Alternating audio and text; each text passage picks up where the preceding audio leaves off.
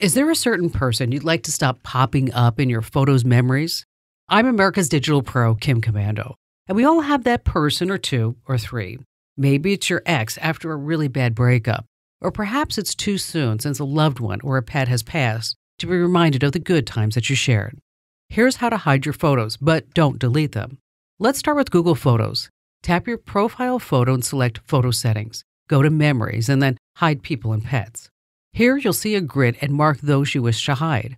You can select a date too, so maybe you'll be ready to see those photos in a few months. Using Apple Photos, go to Albums and People. Select the person and you can feature this person less. That means individual shots are blocked, but not group shots. Or you can choose Never Feature this person. Get tech news and extended interviews with the free Komando podcasts. Available on Apple, Google, Spotify, or wherever you do get your podcasts. Just search for Komando with the letter K. If you have an in-depth technical problem that's just too much for the show, I still want to help.